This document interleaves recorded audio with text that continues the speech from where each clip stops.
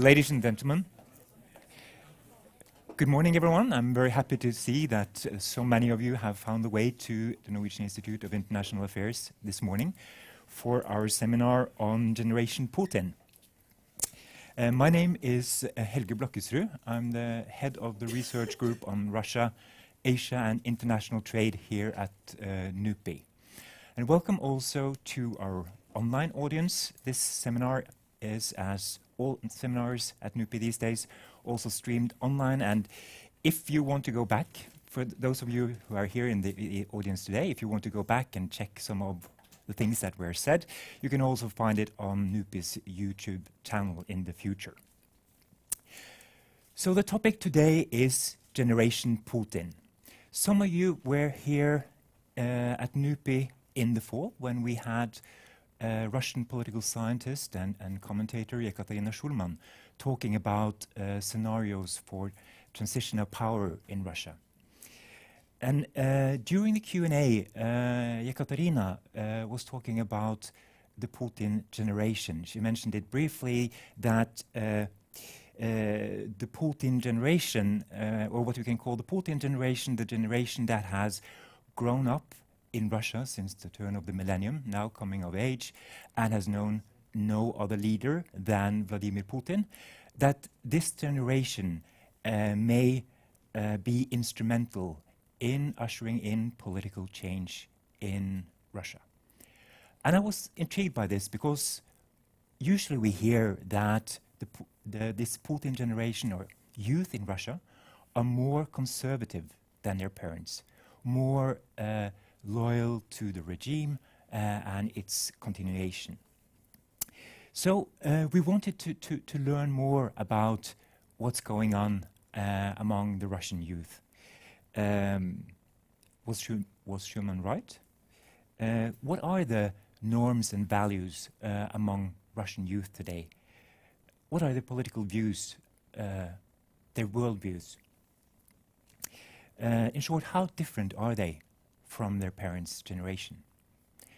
And to tell us more about this, to inform us, we have invited Denise Volkov, who is the deputy director of the Levada Center in Moscow, Russia's leading independent survey institute.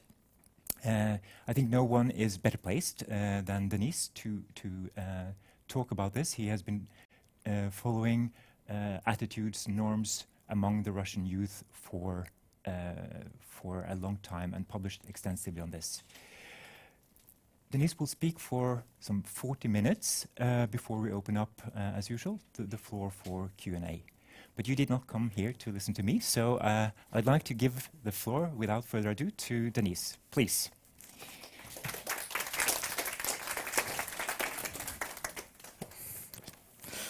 Hello, good morning. Thank you for coming. So I'm going to present the data and speak about the data that we have in Levada Center. And I would say that my particular interest in this topic, in Russian youth and its political attitudes, came as with many researchers in Russia after the protests that was organized by Navalny into 2017, when there was a lot of attention to young people, why they are protesting, and whether they are, well, the most skeptical of Russian regime, Putin's regime, which was not exactly the case. But interestingly,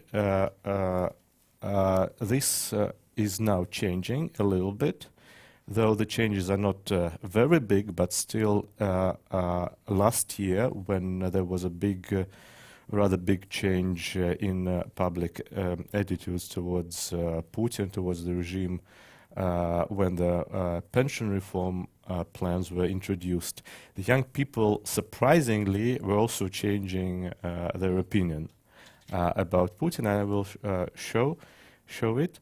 So my main instrument here that we have a lot of public opinion polls, and I was looking through, well, almost all major polls that we had for several years, just to concentrate and to find the biggest differences.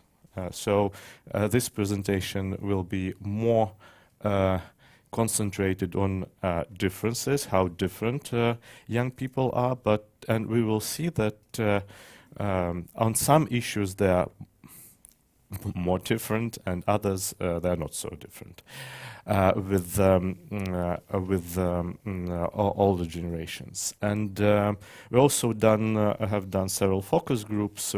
We're doing them just on a regular basis with young people as well, just to discuss general issues and to understand how young people think of what's going on in the country. So I will try to use this knowledge as well. First, some general slides about general moods of young people. And usually they are more confident about the future, and they are more satisfied with the situation in the country. And this is not surprisingly, because young people usually have support of their families. And as we shall see in a couple of slides, they're in some sense more prepared for the new kind of work and to be well, successful in new economy, knowing English language, for example. But we will come to this. So so it was not surprising that young people were until recently one of the most supportive age groups towards the regime, towards Putin, because, well, they didn't have much to complain about. But when we can see what kind of changes Russia need, you see that well, it's not that much different with young people as the country as a whole. And one of my thoughts here and to the presentation in general, that still young people are part of Russian society, and we should not expect that they will be absolutely different from and have absolutely different thoughts about what's going on and how they understand the world. So here is more general attitudes, just to show that young people, at least in their younger days, they are thinking more about being more independent and would like to organize their own business on more frequently than older generations. But I think as we see here only differences among generations, so it might come up like with I will tell about this a little bit later, but with attitudes towards the West, we always see that young people are more positive about the West, but then they grow up and become a little bit more negative. So this is maybe their hopes and aspirations, but then they grow up and come up with difficulties and might change their attitudes. But it's at least what we are having. I think it's significant. And just to give you some other ideas, not only about politics, just here we also have, well, I would say significant differences. Here I made it for this age group. How's it not rotated? But so it's from the biggest to the smallest, and you can see that these are the preferences of younger generation, and these are for the older generations. Well, maybe not surprisingly, that's why it is rather chanson and folk. Well, folk, it's not maybe not. It's more like traditional Russian songs, which are well also organized, arranged like close to Russian pop as well.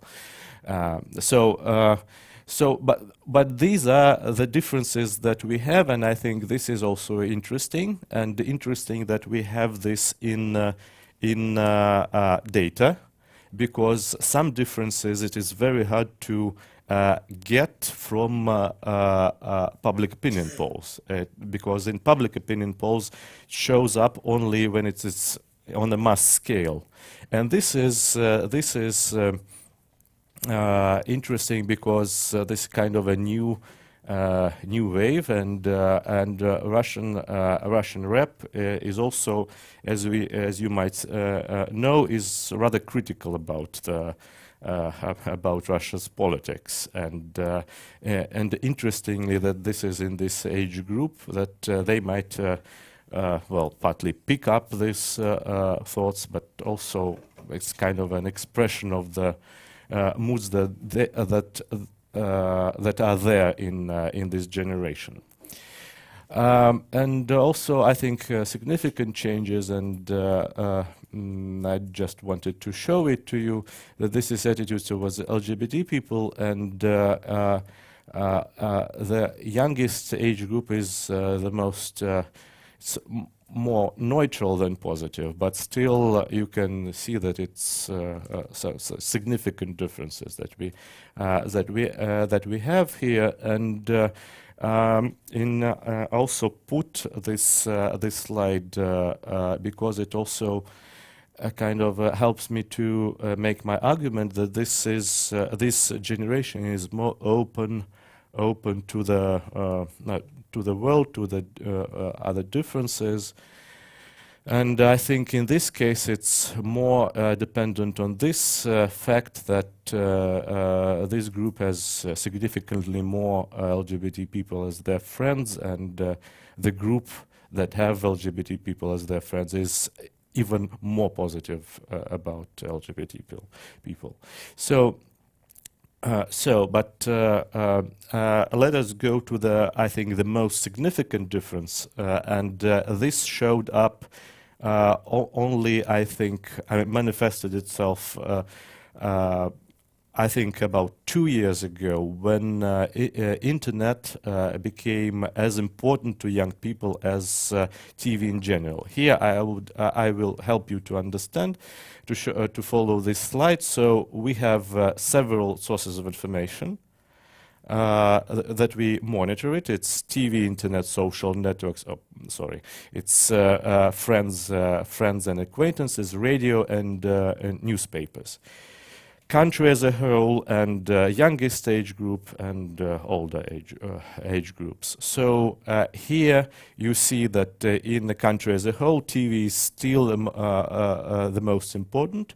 This is the data from the last year. We will have new data very soon, but I do not expect big differences. TV is important, but we can see how internet and social networks are growing, and in this age group, it is a bit more important than TV, or I would say as important as TV, which is not the case in other age groups, especially in these two age groups, when TV you see is, I mean, absolutely the most important source of information. But here is the difference, and this means that the young people are not that dependent on propaganda on the media, at least on the topics of their interest. So when young people are interested in some topic, they can Google it or use Yandex to find it out. But as we shall see, politics is not that they're interested in. So these changes in how information is consumed by young people is, in political sense, it is the change for the future. So it will change. It might change in some years, in the years to come. Not exactly now, but I think this is important, and this happened, I think, in the 2017, about this time. So to show you that, what is important in this slide, it's top 5 TV channels, and they are all state-controlled TV channels. But again, they're not as popular with young generation than with older generations. And yes, and speaking about internet, why it's also not that straightforward, that it's not that different, because I will go back, because here in the internet, the major source of information is still Yandex News, which is there are a lot of scandals. There were a lot of scandals that they're tampering with their algorithms, and 2 weeks ago there was a big scandal that on top news on Yandex News there were more news about Zelensky than about Putin and about Russia. So there are some questions. Here's the ratings of different programs on TV, but not only on TV, because we put here Yuri Dut as well, and his program. Because we gave a list of programs giving like Вечерний Ургант on Channel 1, or Andrei Malakhov, and his very popular TV show on Russia 1, and just to compare this new guy who is doing interviews and recently was making a documentary about Kolyma, which became rather interesting and got some news and likes and was watched. Here is what is important here. This is country as a whole. It is, you can't compare it with like Solovyov or Kiselyov. Here's the country as a whole. You can see, but with younger generation, you can see they are all very close, and you already can compare Dut within young generation to Kiselyov and Solovyov. So it's becoming an issue, and what is I would like to highlight that we are getting it in our public opinion polls, which means that there's already some differences. And so the programs, and somehow, not surprisingly, we got the same with the most trusted journalists. Previous question, we gave a list of TV shows, and it's an open question. So where people were just naming any name they wanted, and we just put it. So the picture is very similar. So country as a whole and two opposite age groups. Malakhov and Solovyov, Kiselyov and Pozner are the most important in country as a whole. Absolutely important with the older generation, so red bars. But with young people, you can see that here's Dut, Pozner, Kiselyov, they got to the same 7%. Well, Malakhov, of course, more, which with this show being more social. Interestingly, Solovyov gets his attention with young people as well, but it's more about, you see that it's more about the sources and channels of information, how people got got it. Who's on the news? They're in the people's minds. So, and this with sources of information and internet use is, I think, the most important and the most significant change, in the sense that we have the most significant differences. Probably there are some others as well, but I didn't find them in our data. So with the internet, I think it's also his country as a whole. The most important is this age group. Those who use the internet several times a day. You can see that with the internet, I mean, even if you count occasionally, it will be pretty significant number, 70% of Russians. But these are people who are not confident in the internet, and with younger generation, it's like this. And I think this difference and this number, not a big number with country as a whole, and absolutely small with older generations, it helps us understand why many people in Russia support the restrictions on the internet and the social networks and Telegram.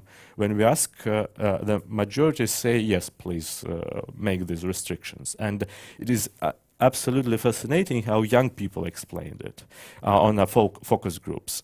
We were speaking about these restrictions, and they said, well, we don't need them. No, we don't need them, and maybe it's a bad idea, but thinking about our parents, well, maybe it's a good idea. Because as young people are saying, my mother does not feel confident on the internet. She can be cheated, and well, bad stuff can happen to her. So maybe in this sense, it is a good idea. So it's how even young people who are absolutely confident in the internet in their majority can support, or part of them can support these restrictions. And here's the argumentation that they are giving. But still, many confident young users feel uneasy about it, and I think we will talk more about it a little bit when we come up to the political changes, and it will happen soon. So another slide about social networks. Here, what is important? Well, for sure that this big gap between younger generation, country as a whole, younger generation and older generation, I mean, absolutely huge gap, a huge gap. And and also, I think these three social networks, well, Одноклассники is as important, almost as important in as ВКонтакте with the country as a whole, but it is not so with the younger generation. And for younger generation, these are most important. And this helps us to explain the role of YouTube and video bloggers. And this came with the younger generation, first of all. So Duty is the most significant example, but Duty is only one of them. And there's the whole new kind of a space for video bloggers just because of this. That YouTube is growing significantly and Instagram is growing, and not surprisingly, we have many politicians and not only musicians like Philip Kirkorov, but also Ramzan Kadyrov, who is active on Instagram. So they're using the most rapidly growing social networks. And ВКонтакте is it's not new that it is that important with young people, and if you take young people living in big cities, it will be absolutely almost everyone. So you can reach out to almost everyone, every young person through Vkontakte, which is the same, almost the same as Facebook. Very similar, but it is a kind of a national one. And in this sense, when I try to explain why Vkontakte is so popular, well, probably because there's many this pirate stuff, music, films, and so on. But it's also these differences because not many people have friends abroad, so they don't need this Facebook to be to reach out to their friends outside of the country. And Facebook, Twitter, you see, that's not that important. But it may be, and it is important when we speak about the intellectual part of Russian society, or liberal part, who are on display. Experts, I am on Facebook.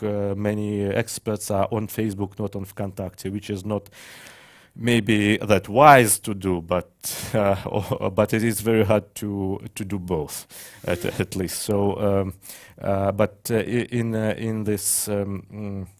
So these are important for this intellectual part, who it tries to be in connection with the outer world, but it's not the case with the country as a whole. And just to have you an idea, these differences in social networks, like trends, are very consistent, and well, it's not changing that much. I mean that this age group do not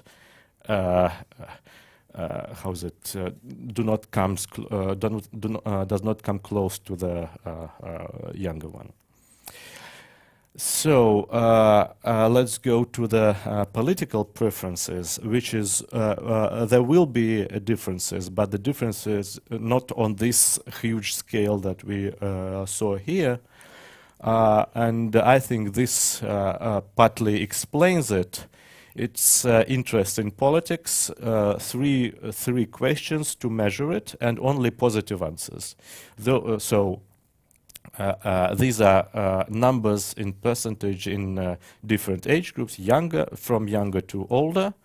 So this is those who follow news and events, who discuss them, and who say they understand these events. And you see pretty same with a younger group being not so interested in politics, and this means it's not what they will double check, and will not find out on the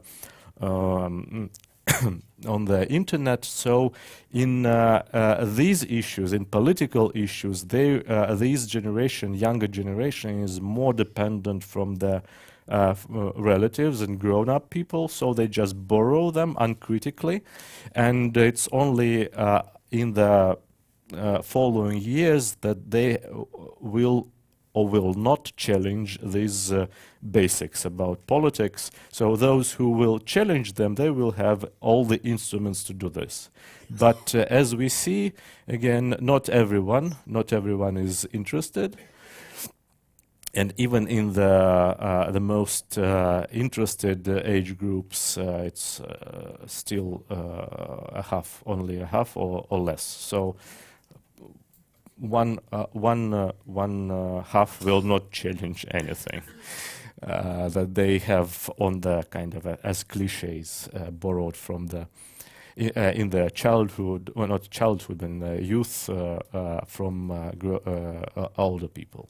So, and this is about one of several questions to measure actually participation. It's not the only ones that we had, but still I think it's very telling.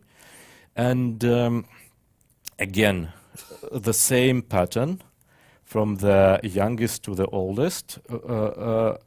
And this is, we asked about the fact whether they voted in the regional elections, in the parliamentary elections, or presidential elections. So it's all these three questions from last year.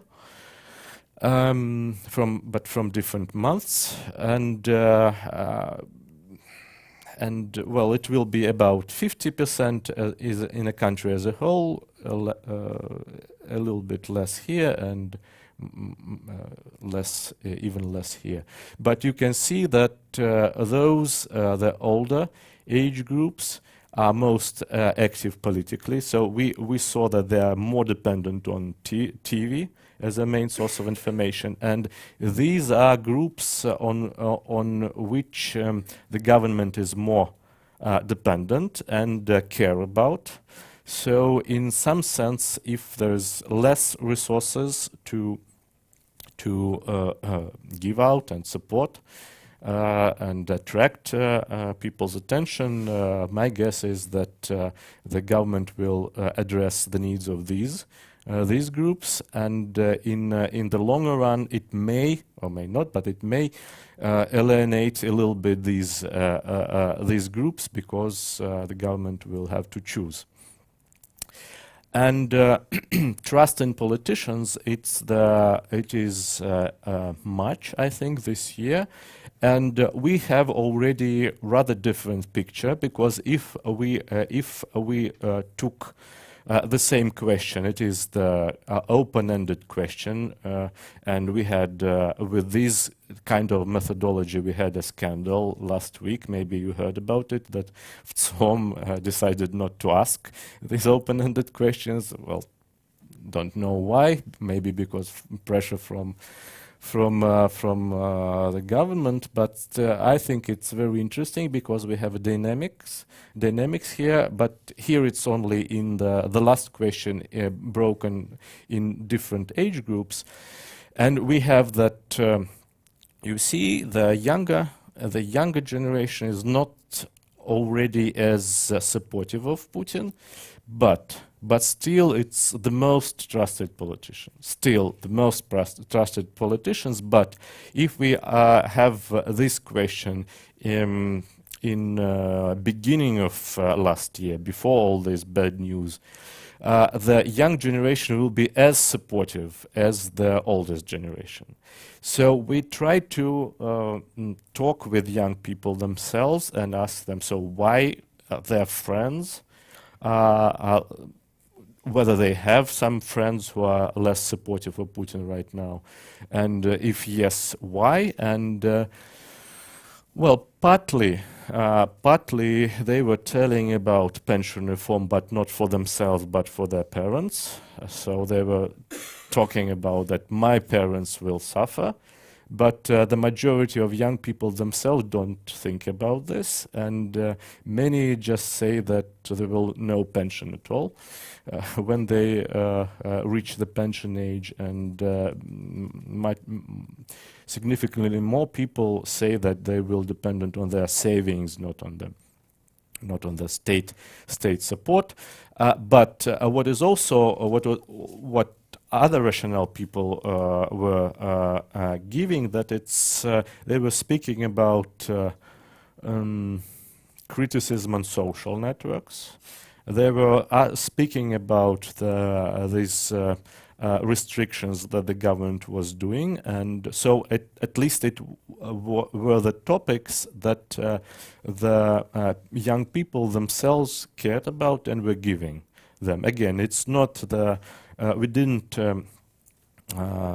checked it in the public opinion polls, and it is rather hard to do so, but in what focus groups show that this was important, and maybe as well somehow with all these changes and restrictions, the government is not and state politicians are not as appealing to young people now as they used to be. But still, though these changes are there, I mean, they're no more the biggest fans, but they're still support Putin. And you can see that there are more support with young generations with Zhirinovsky, not Shoigu, Lavrov or Zyuganov, which are more important for the older generations. But Zhirinovsky, which was always the case,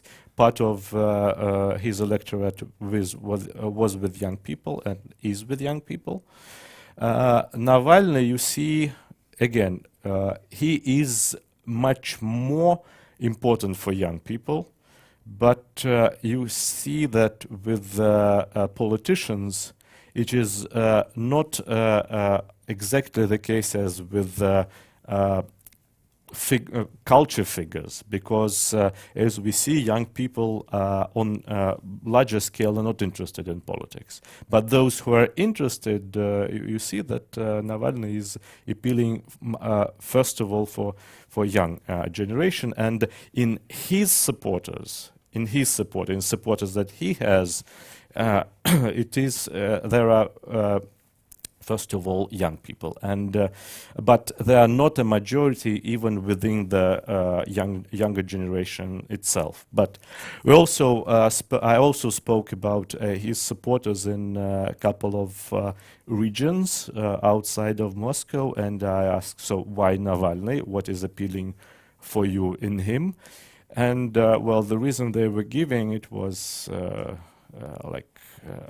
they said he was the first one to come to our region himself and spoke to us, and this was appealing in itself, I mean, with activists. So it's also the problem of a Russian political system which is too concentrated on Moscow. When the politicians, alternative politicians, just usually do not go in the regions, so they see it as futile and they don't go. And when they go, there are some differences. And also, of course, he is appealing because he is on social networks, and Putin doesn't even have some account on social networks. There is one on Instagram, but it's absolutely dead and very official, not very interesting. So also what is significant that this is the youngest generation I was talking about. So it's the pyramid, the age structure by sex, so males, females, but I think you understand this. So, but younger generation are in these so not many young people. There are not so many young people right now. So in with some other years there will be more, and we can assume that they will be much closer in their habits to this generation. But for now, they just can't do much change because there are too few of them, and for this change in worldviews and sources of information to influence the political views of younger generation. They have to mature and to be more interested in politics. So other couple of slides, and I will end just to show you some attitudes towards the West, and there are some significant moments I would like to show here. So it's about USA, but because everything about the West, it's first of all about USA with the Russians. But it's very, very significant and a little bit more positive towards the EU. But what I want to show here, two moments. So right now we see these diverging trends with young. So this is country as a whole, blue one, a red one. It's the youngest, and the oldest, the green one. So diverging trends in positive and negative attitudes with the younger and older generation. But if you see these moments. These are moments of the highest confrontation with the West about Georgia, about Ukraine and Crimea. And you see when in the moments of this propaganda and confrontation and this huge propagandistic events and the effort of the state, the young people are almost the same as the country as a whole and even the older generations. So it is still, when everything is put in this effort, the government can change the moods of the generation. But maybe right now it will be a little bit harder to do, but still possible. Again, about something about experience. Here is not young people, but young people in big cities. So they're more open towards the West, and these figures. So this is about experience have been abroad, and here is about the kind of an intention. But of course, it's it's not that everyone will emigrate. But I see these figures as a sign of openness to the outer world. For them, it's not a problem, and it's not the unacceptable idea to go and live abroad. And of course, it will not. Many will stay, but for them, they at least think about it. So in Russia as a whole, only 14%. Here is 44%. Of course, they will grow up. Not everything will be as good as and simple as young people think, but still these ideas there. And interestingly, I'm not sure. No, I do not have this slide. But with this age group, with youth, with big cities, when we ask about the countries Russia should emulate, the Western countries still come first, in spite of the big conflict, because again, young people are not about politics; they're more about thinking of the West. It's for them, it's about the way of life, the well-being. So it's and it's not about political system. When we ask this question, to emulate it means simple, just to be as prosperous as they are. I mean, the Western countries. And yeah, probably the last slide I have, just again to a foreign language, to see that they're potentially more open, and potentially they are more they are more prepared for the work without a world. It's this that young people know foreign language, and still it is seen as a kind of a asset to have. So yeah, I think I can end here. And so just to sum up, so my idea is that young people are still different from older generation in many ways, but they're not that different in their political views. First of all, because they're not interested in these things, and they just passively borrow many cliches from the older generations, and not many will challenge them. Because it's not that ordinary people think about. And also with this age group who is 18-25, there are too few of them to become very much instrumental in political sense, and still we see that the most rational thing for the government is to depend and to partner themselves with the older generations who are more active, more dependent on TV, more dependent on the state budget. So it's kind of a match with the Putin regime and all the public. But in a sense, it may in the long run more alienate younger people more from the regime. But again, as there are few of them, they can be integrated in this system much more easily than people now. So here will end, and ready to answer questions. Yeah.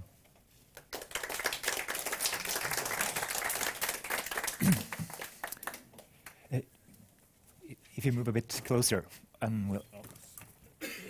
could you switch off? Thank you.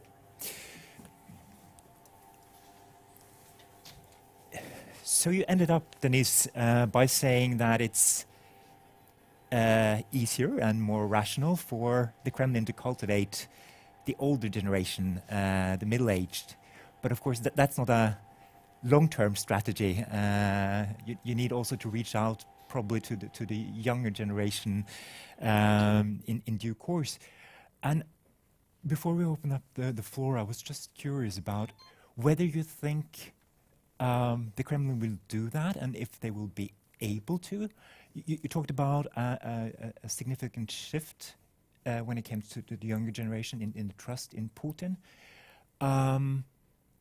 Will the Kremlin be able to regain that trust, or will this younger generation, as you hinted to in other slides, more withdraw from politics, not be interested, and just be preoccupied with their own lives and the smaller world, not get engaged or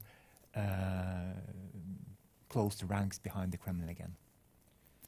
Okay, I think speaking about interest in politics, I think it's again, maybe it will change, but my guess is it's with time. When young people grow up, they became more interested in politics because they have just to make sense of the world around them, being more independent, making their own decisions. So this, I think, will change eventually. And so, of course, the government will need to deal with it.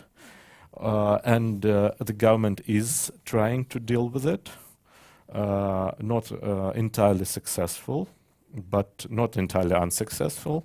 And also we see that maybe the strategy will be to integrate and accommodate the most, at one point, to accommodate and integrate the most active young people, and I think there will be room for it. And with all these programs like Leaders of Russia, Лидеры России, and other programs that Kremlin will try to do this. And it's not only, I think, not only about politics, it's also about the governance.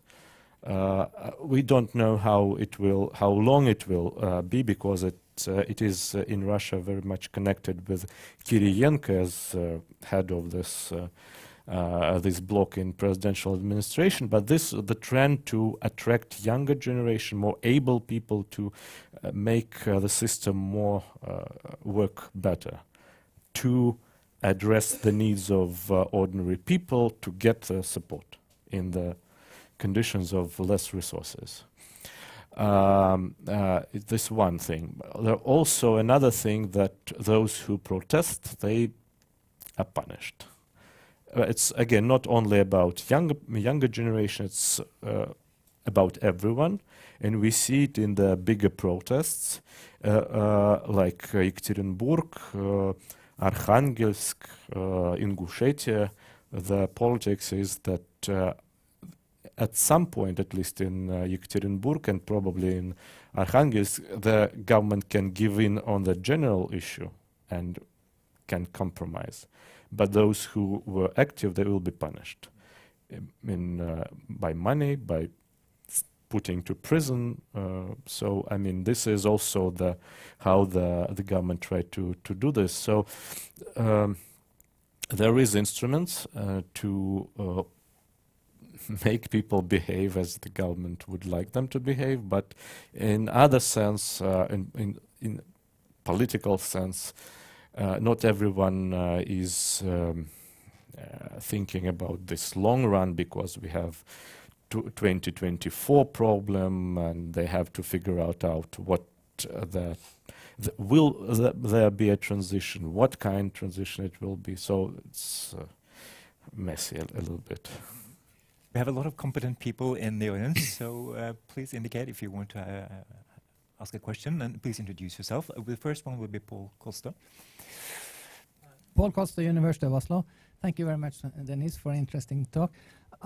Two small questions. First, you ask about knowledge of foreign language and have you been abroad. Do the respondents automatically understand that as have you been to the Western country, and do you know a Western language? Or will those who have been to Ukraine and knows Ukrainian also answer yes? And if they do include the near abroad, how many will be only have been to a post-Soviet country? And another question. In many Western countries, and we learned today that also in Denmark, the climate issue is changing politics very rapidly. Is the climate issue and the climate crisis on the political agenda in Russia? And is there any age difference between how people see that as a threat to mankind? Mm-hmm. Thank you. When it is when we ask about foreign language, it's usually English. But speaking about, of course, where people were, it depends on the location, because when country as a whole, it's more about closer neighborhood. With young people in big cities, it's much more Western countries. But if you take numbers, I think only 10% of Russians were in Europe or in the West, because in the United States less than 1%. And of course, the majority, the country as a whole, are going not even in Ukraine, but in Turkey, Thailand. So they go to holiday and not interacting with Western citizens of Western countries. But still, it's at least some experience. And with people in bigger cities, of course, they have a lot more experience of Western countries than population as a whole. Speaking about climate, it's not on the agenda, and but I think we must put some questions about it, but we just didn't have an opportunity because it's not an agenda. And that's quite often you can hear the joke that for Russia it will be better to have climate, warmer climate. So it's, I mean, this means that it's not informative talk. It's only about some jokes and so on. So environment is more mobilizing than climate. Ecology, Baikal and the landfills. Baikal, garbage dumps and environment in the city. It's also about this in Yekaterinburg. It's not only in Yekaterinburg. There, I think, were 28, about 30 cities with a similar conflict when the cathedral or church is built in the park where people like to walk. And generally, when we ask about building cathedrals, the majority approve, more than 70% approve. But when it happens to be built in your own environment, then people mobilize. So these environmental issues and ecological issues, they are more, they have this mobilization potential, and they are also very well understandable. People understand what is the problem. And when, for example, there was the issue with Khimki forest, again, almost 80% were sympathized with the defenders of the forest. But it's sympathy is one thing, but mobilization is another one, and usually only those mobilized who live closer to the spot.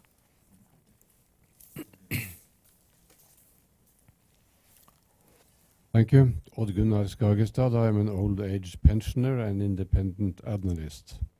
I got two questions for you.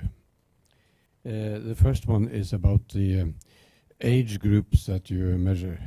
They are hugely different. There are different cohorts. The youngest one is only a 6-year span, then you have 15-year spans, and then you have the above 55 years. Does that pose any methodological problems for your work? Second question is about what you mentioned about what happens in the regions when youngsters protest, they get punished.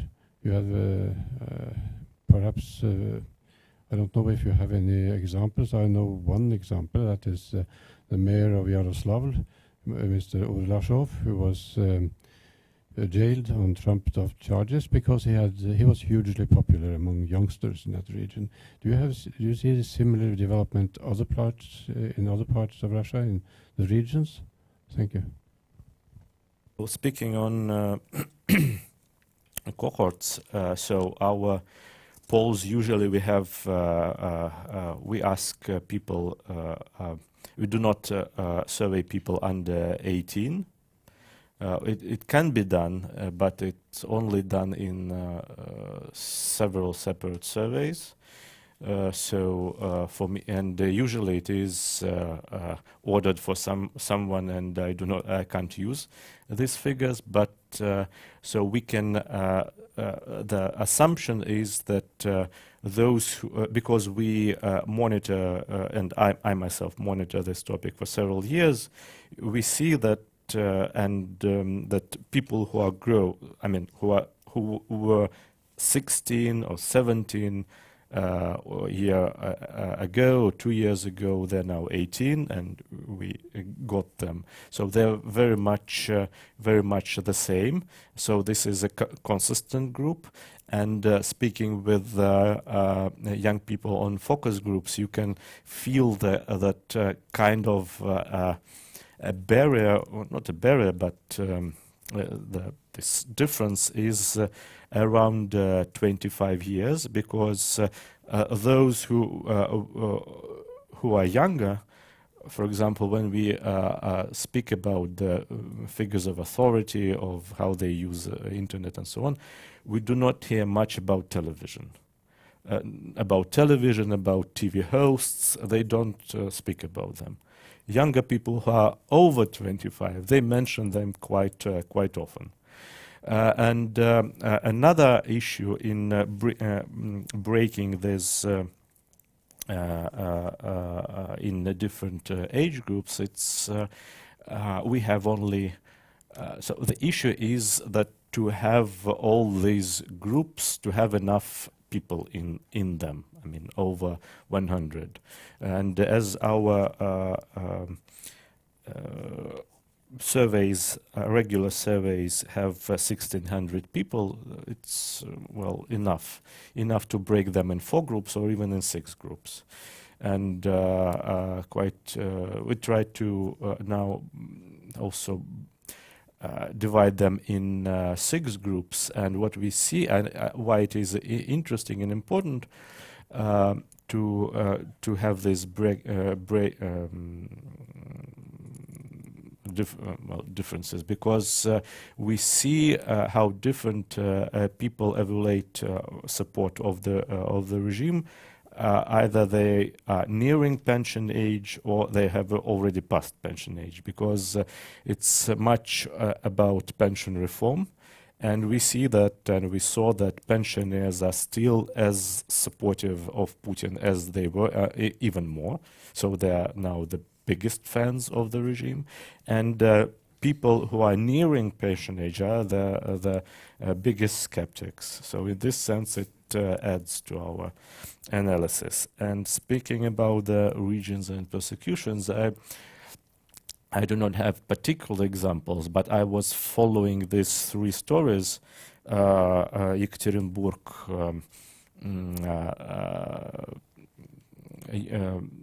Arkhangelsk, which is a protest about Shias garbage dump, and also conflict about the border between Ingushetia and Chechnya. Very similar politics, and there was this kind of I would say repressions on a regular basis. I'm following these from the very beginning, and almost every every week there is another story that another person was fined for 2,000 euros. So the fines are pretty big. And for people who are living in the regions, they're extremely big. And some people are just were jailed, and those are those who organized the protest events. And also, we also what I also see that three main political forces, or activists of the three main political forces, are being persecuted. Specifically, it is Open Russia of Khodorkovsky, it's Navalny supporters, and also, interestingly, KPRF, Communist Party, which also the newspapers in several, Tula, I think, in some other regions were closed down. Some were also got fines. So this what is happening on a regular basis right now. How to explain that with the Communist Party, because that has been seen as the loyal opposition for years. So why are they turning against the communists? Well, I think because the Communist Party is still the real party, maybe the only real party, big real party that we have, though of course it is being tamed by the regime. And if you see the new figures which were, I think, yesterday there was publications that they got almost 80% of their budget from the state. Even United Russia Party gets less from the state, about only 60%. But they have the real structure. They have the organizations that are working, and they're trying to do something, but of course they're scared. I think, first of all, because of the example of Just Russia, who was almost ruined after they took active role in protest in 11 and 12. And so they are very cautious, but also they feel that this is their agenda, social agenda, which is now much more important. They tried to exploit it, but too cautiously. I mean, with pension reform, they were speaking of referendum, but didn't do anything because, I mean, they're scared, I think. But still, I see it as a real, still real structures of who try to address the needs of the ordinary public, and ordinary public are rather poor, socially vulnerable, and this is the agenda in the times of bad economy. Okay, yeah, next question. Hi, my name is Torbjørn Holt. I'm also a pensioner. I also got two questions. First question is, I'm a little bit curious about one thing you maybe did not address really, about the difference between the big cities and the countryside regarding your investigations, and also regarding the interview objects you have picked. Is how did you pick it from big cities or on the countryside? I guess it's more. It's a long way from Moscow to Vladivostok and Siberia. And the other question is regarding internet and sources from the West. Let's say, is it free access all over the country? Is it blocked, or how is it really at the moment? So so differences between big cities and the country. So two-thirds of Russians live outside big cities, and so the situation there is different in a sense of economy, in sense of information. Though of course these differences can be a little bit alleviated because much of the internet is also on the mobile right now, but still it's different. And but these differences we have in our public opinion polls and can monitor. Of course, the focus groups that we do usually in Moscow, though in next several years we plan to do more outside of Moscow. But with focus groups, we only, I mean, it's very limited use. We only want to understand the logic, how people explain. Of course, the explanation can be different, but still the figures of public opinion polls helps us to understand the differences and not overestimate the results of focus groups, because quite recently we have this new trend in Russia. There's some groups are doing only focus groups and starting even to calculate the percentage from the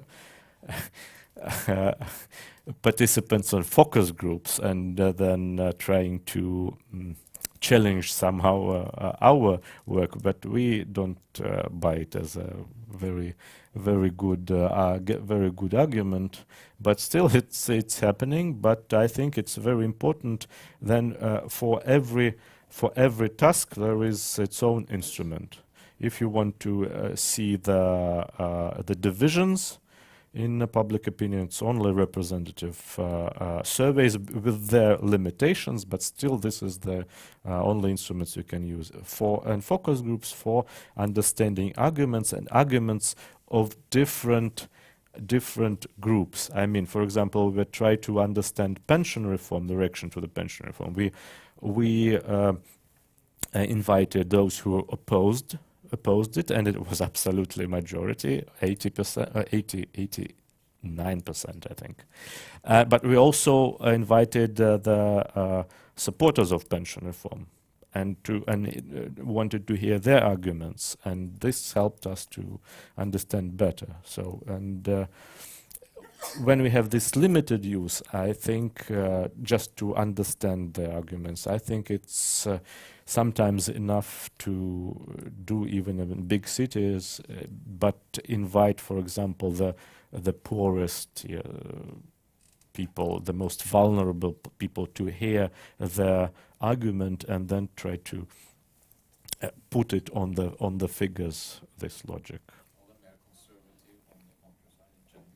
Yes, of course, on many issues, on LGBT issues, for example, that I showed, they're more supportive of the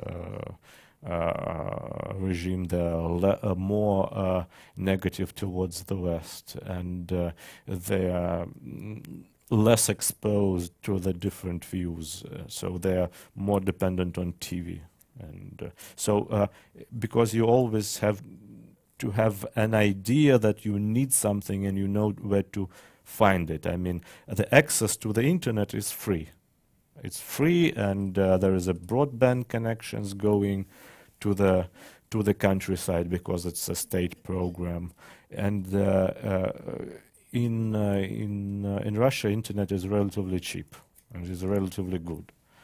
But again, you have an idea what you need to find on the internet, what to check on the internet, and this comes with education, with experience, and so on, which is in big cities. But would you say that the urban-rural divide among the youth is more important? I mean, despite the vast distances in Russia from east to west, it's still the urban-rural that is decisive when it comes to values and outlook, and no, it's one of the dimensions. No, it's or in St. Petersburg. Or yeah, in it's more important whether it is big city or small town. Yes, more important because well, for many years, TV was the main source of information, and it shaped the public opinion. So it's of course it's more different and more peculiar when you have national republics, or North Caucasus, for example, as the region in itself, where the habits and some basic habits are different, more traditional and so on, or influenced by Islam as well. So it's kind of a different different sphere, but not in numbers. Not many people are living there. And others, it's more Soviet, have this Soviet legacy. Okay, we have a couple of questions here in the front. Let's start here. Hi, I'm Daniela Slabinsky from the environmental youth organization Nature and Youth. We work a lot in Russia, and in the last couple of years we've noticed that there are a lot of new movements and organizations in Russia. And I was just curious whether you have any statistics on the number of young people who are members of or organized in a movement or organization. It can be like social organizations or charity, even environmental and so on. Thank you. Well, we looked on this issue as well, and what we saw, that we looked on the activism in general, and what we had that well, there are different kinds of activism. For example, young people are more active on such groups connected with sports societies. I mean, it's natural. Or working as volunteers, so it's more popular. But volunteerism in itself is not very popular as a movement in Russia. And we try to compare the figures of different kinds of activities in Russia and the United States, taking the pure research figures. And the pattern was pretty consistent with such youth parents committees, with some local groups. So they were much the same. I mean, the pattern was very similar, but not on, except with volunteerism, because in Russia it's only about 5-6% who are in volunteer work, and in the United States it was almost, I mean, 50 or something, so much more. So, but with different, for example, local activities, we do not see that it's only about young people. So young people are part of all of this, of local groups, of protest groups, but they're not the most active. So in many of these, they're just one of the age groups who are taking part. It's only with sports societies and something else. I'm not quite sure what now. It's more about young people. But it's not the case when you look generally on this. Kloster? Well, okay. My name is Jan Thomsen, formerly Ministry of the Environment, now pensionist. One aspect which you did not mention is the influence of religion across ages, age groups, across regions, cities. Would you like to comment on that? Especially, of course, the influence of the Orthodox Church. Well, actually, I was not looking on it, and well, it's hard for me to comment right now. Well, so probably maybe if I didn't take it, maybe the difference are not so big. I mean, because with these figures that I was looking for several years, I picked up first of all the figures, the question with significant differences, but still I think I have to look it up to be precise. But with the Orthodox Church in general, it's more a cultural issue in Russia, and we see that religious groups or people participated actively in the religious community, Orthodox community or not Orthodox. They're very small amount of people who participate. It's only about several percent. So it's very hard to differentiate in these figures who these people are. My guess it's more about older generation. But with activism, it's not a significant issue in general. My name is Talgat. I'm a research fellow here at NUPI. So it's not secret that there is a huge labor migration from Central Asia to Russia.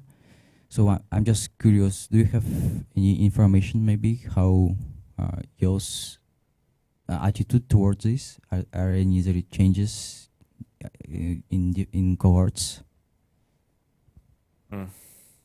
Well, again, I was not looking particular on it, but they're better specialists to talk about it. Only I can say that in some of the recent polls, young people were a little bit more friendly, which, as if I remember rightly, it was not exactly the case, because I remember when I looked it up a couple of years ago, the young people were more positive to LGBT people, but as hostile towards migrants as anyone else, which is not exactly the case in the recent poll I was looking at. But to be sure, you have to look at several polls. It's not enough to look at only one figure or two figures. So I will be cautious here. But after 2014, the attitudes towards migrants from Central Asia changed and people became more positive. Is that a lasting trend? Because then it was the West that became the other, and now you show that younger people are more tending to become more positive to the West. Does that have an effect on the othering process and attitudes towards migrants? Yeah, if I remember rightly, so it was first the effect of conflict with the West, but also the effect of economic crisis when less people came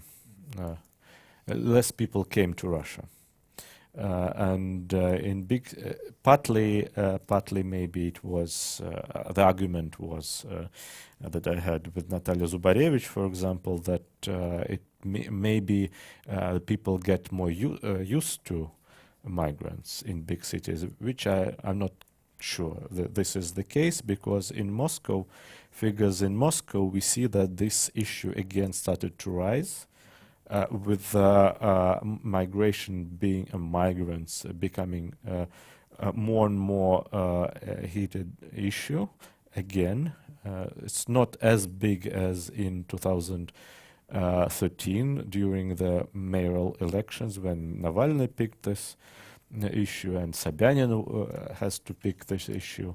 And in focus groups in Moscow, around this time it was the most. I mean, people who were very calm and talk calmly to each other. Then this topic come up and they became, curious that they're taking out jobs, everything. Then it calmed down, but still we see that this topic in focus groups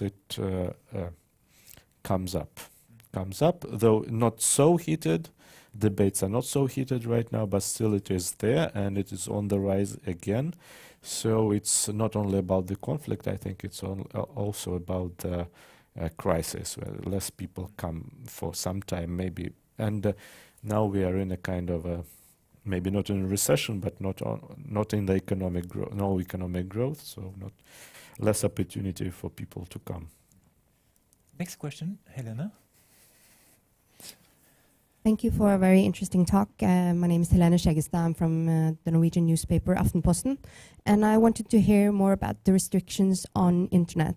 And I was wondering, is there now a window for the government to impose these restrictions because this generation is not so big and not so interested in politics?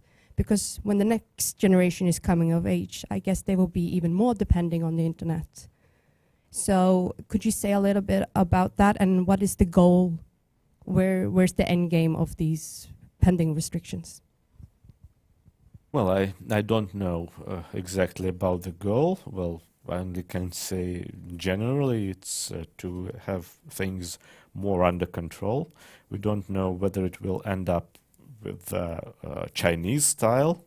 Well, there is a capacity to do so, but again, it's people who are specialists in these issues. They usually say that quite often it's not only about the restrictions, it's also about budgets, to spend money and resources on these equipments and so on. And you see many of these issues are not enforceable right away, but this kind of a big goal and very lucrative goal. So of course there is and there are different instruments. It's not only about restrictions, it's about trolls, it's about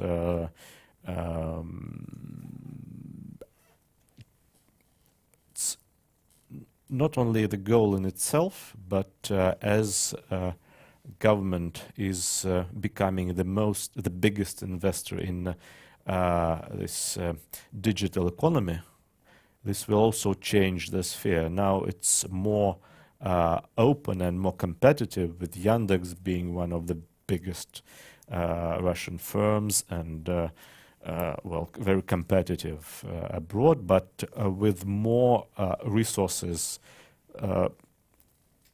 pouring into it, it will become unintentional. I mean, it's not intention in itself to make it state sector, but it will be state sector in the long run, because it is one of the goals to keep Russia competitive and with less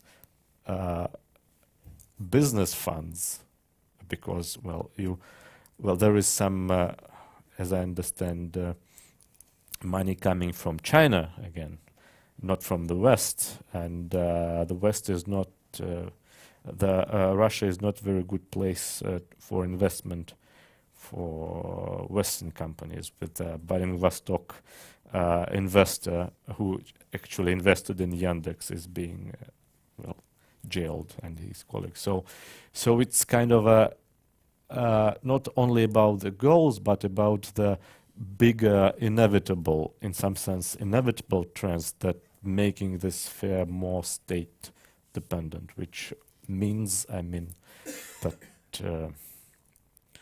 well, it will be not so free, so competitive. So, but kind of what you can do about it. So yeah, so it's not only about restrictions; it's also about the other things. I think we have time for one more question, if there is. If there is not.